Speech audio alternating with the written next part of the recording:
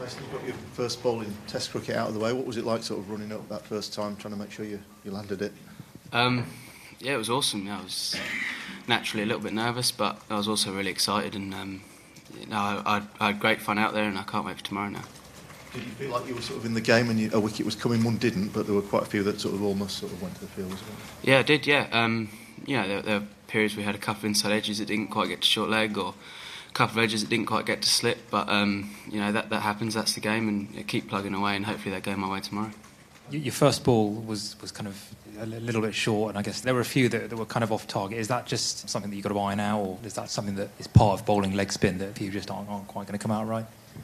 Yeah, I think that's all part of it. I don't think anyone in the world bowls 6 balls out of 6 exactly how they want to all day, every day. It was one of those things. Yeah, it was a bit short, but then it's about learning from that and realising why it was short, and then moving into the balls after that. Trying to iron it out, and as the day goes on with a bit of rhythm, hopefully a bit more consistent. And how soon did you feel confident enough to sort of try your variations and try the other one?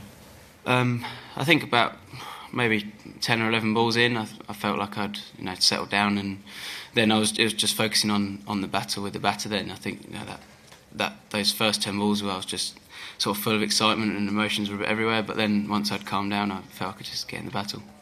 Last night, disappointed or relieved not to come into bat ahead of Johnny? Neither really. I guess I was padded up and ready to go.